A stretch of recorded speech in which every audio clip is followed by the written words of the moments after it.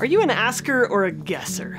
I saw this story on Facebook that perfectly illustrates this crucial communication style that no one is talking about. But if you did know about it, it could be life-changing. So knowing the difference could save your relationships. So let's start with the story, right? The husband says, "We live in a small 2-bedroom apartment in New York City. People like to visit here, and they don't generally want to pay for a hotel. We understand this. However, we also don't want people staying with us who we don't know or we don't like. My wife received the following email. Is there a chance that I could stay with you and Jeff for a portion of that time? I'd be using the subway the whole time, and I'd be gone from 10 to 10 probably every day, so I'd be out of your way most of the time. Let me know if this might be a possibility. Your choice on the dates. Thanks for your help. I hope this works out so we can see each other." Okay, first, I don't even know this woman. I've never even spoken with her. My wife doesn't really like her, but she's one of those people who just won't go away. To complicate things further, my wife is one of those people who doesn't really like to say no or to turn away people from her past. So I'm sure this woman will be following us wherever we go. Further, it really annoys me when people just invite themselves over or present the possibility of you accommodating them. This is something I strive never to do. If anything, I might test the waters by mentioning I'll be in town and see if an offer comes my way, but suggesting that you should allow me to stay in your apartment with you and your significant other, whom I have not met, seems borderline, if not downright, rude. Presumptuous, definitely. Now, I doubt this will be the last time this happens, so we need a final solution. The only thing I've thought of so far are, number one, our apartment has a weird key, true, and we haven't been able to get it duplicated, somewhat true. We need our keys, true, sorry. Number two, keep it vague. Sorry, that isn't going to work for us.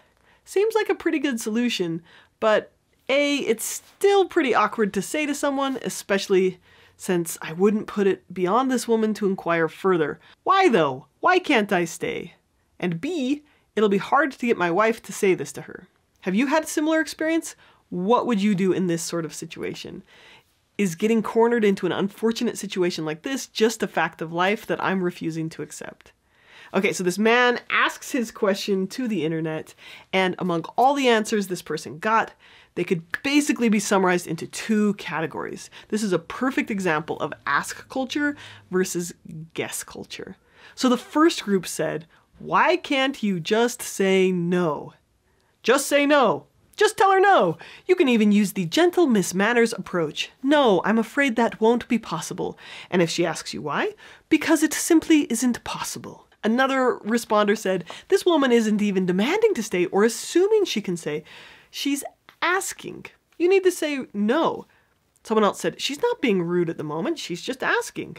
Someone else said, "I don't think it's necessarily rude that she asked, but it also isn't rude if you say no." And another person said, "You are allowed to say no without offering an explanation, you know." So all of these answers, these are ask culture. In some families, you grow up with the message, it can't hurt to ask, but you might get no for an answer. That's okay. Now, the messaging to this couple from the ask culture folks was, just be direct. If she gets offended, that's her issue. Don't worry about it. In ask culture, you're more likely to be clear and straightforward, but you're also more likely to be perceived as presumptuous or rude. The woman asking to stay seems to be from ask culture, and the husband and wife both seem to be from guess culture. So here's what the other half of commenters were saying. Just say that it isn't a good time right now and that you're sorry. Or offer some kind of excuse. Like, why not say something like, our apartment is not set up to have guests. Or tell her you'll be out of town. Or say, sorry, it's not possible. And if she asks why, say, I can't go into it. It's too embarrassing. It's one of those random life in New York City things. Someone else said, does she have your phone number? Has your wife corresponded by email with her recently? Because it would be unfortunate if the only way she had to contact you was an email address that your wife no longer uses. Hint, hint. Right? Their message was like, just ghost her. just ignore her, right? Just cut her off and try not to think about it, all right? And someone else said this, "You're not the one who's being rude, she is." Boom, right there. She's the one who's being rude for asking. This is guess culture. So this group of guess culture, their advice was to use a subtle, indirect way to tell her no without hurting her feelings.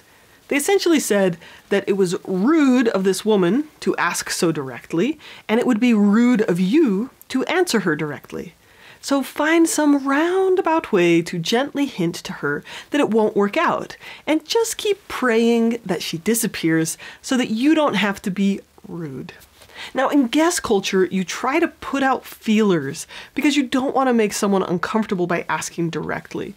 You may hint at a request or subtly suggest something, and then only ask directly if you're pretty sure the answer will be yes. In guess culture, you rely on shared cultural norms. So, for example, in Greece, it's rude to leave food on your plate. It signals that you didn't like it. But in China, it's rude to clear your plate because it sends the message that there wasn't enough food offered. So the subtleties of culture allow for people to show respect and consideration for each other. But this can lead to confusion for outsiders or people who aren't sure what the cultural norms are. Now, askers may hate this, but the reality is a huge amount of communication is nonverbal, and a huge amount of understanding is cultural. Like, that is the reality of life. So, for example, one time when I was in Argentina, I made the mistake of telling someone, "Wow, what a beautiful necklace you're wearing." And they interpreted this as me directly asking for them to give me their necklace, right? Like, this is an example of guess culture. Now, my mom is mostly guess culture. In my family, if someone asks for something like, "Do you have Nutella?" my mom interprets this as an expectation, as an order, as if that person were saying, "You should run to the store and get some for me. This is a request I'm making." My husband is 98% ask culture. He wants to be asked directly to do something. He doesn't want me to hope or expect that he just notices. So, for example, if I'm making dinner, which is really like burning dinner, and I'm also helping my 7-year-old with her homework, and the 2 and the 4-year-old are crying and fighting over toys, and he's kind of sitting at the table, like, nah, nah, nah, nah. For me, coming from guess culture, I assume that he notices I need some help. I assume that he can read into my needs, that he takes care of the little ones, and it sure is nice if he can guess that I need this help. Now, when someone can look at a situation and infer or hypothesize or guess what might be needed, they can save others a lot of effort. But I've learned not to assume that he noticed my needs and ignored them, which is what my family culture might assume.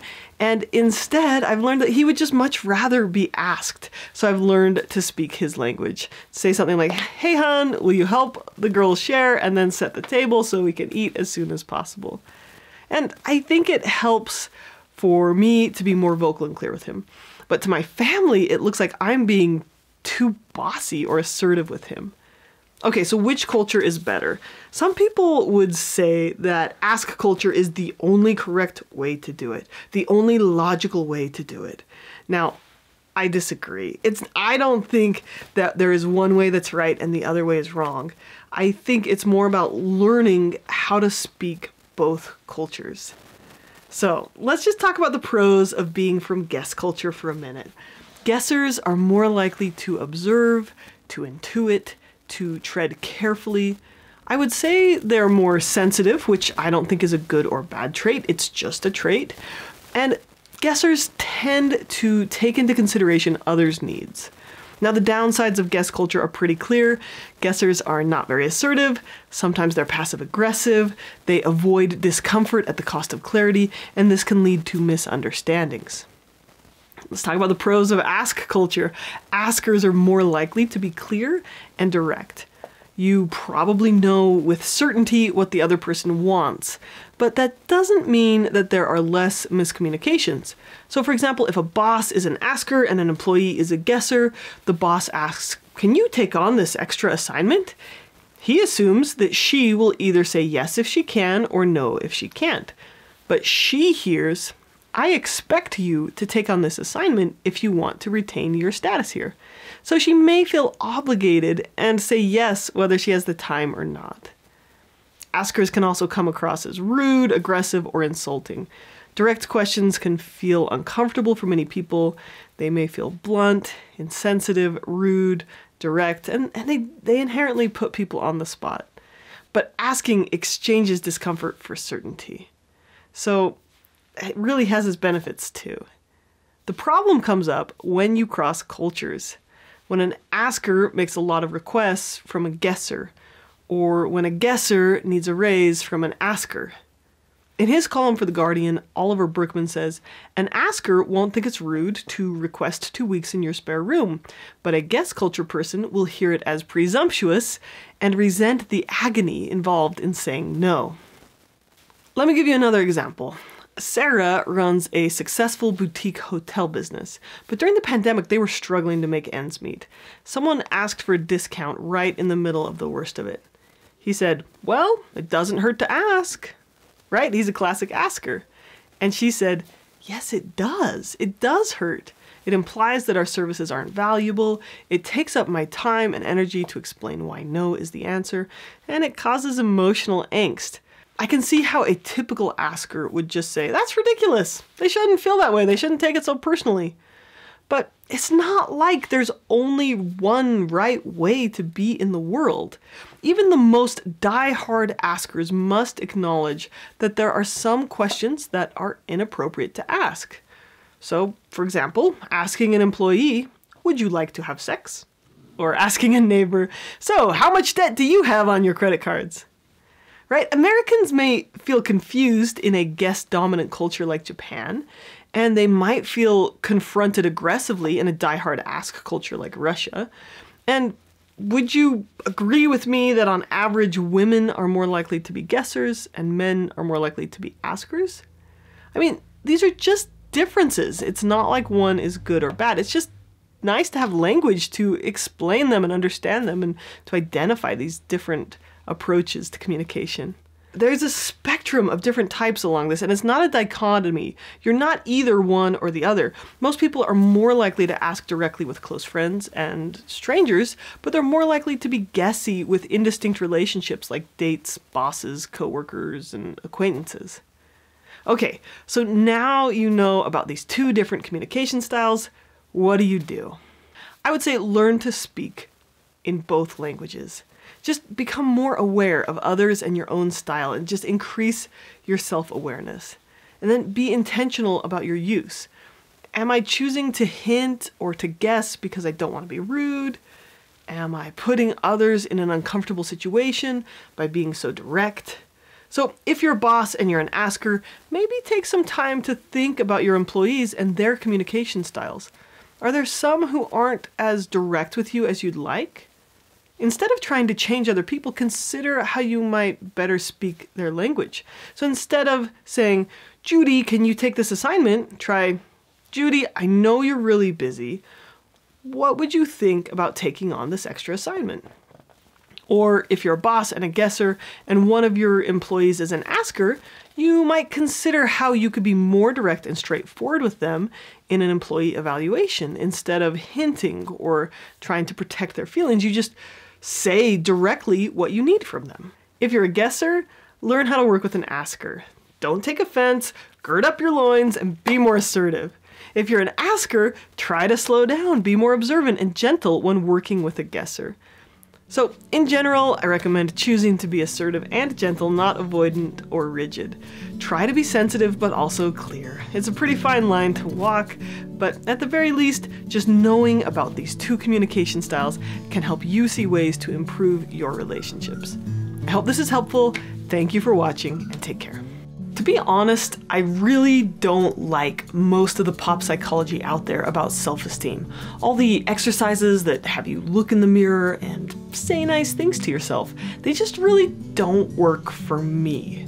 But at the same time, when you have low self-esteem, you feel like you're never good enough, and your thoughts lie to you and they tell you that you're a horrible person.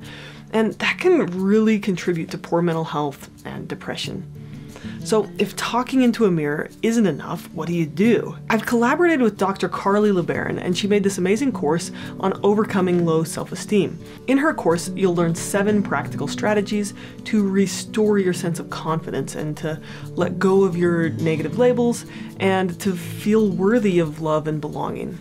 Since this course is brand new, I've got a special link in the description, and you can get lifetime access to the course for only $49 this week. So don't spend another day beating yourself up. You can start to learn these 7 principles today and turn things around.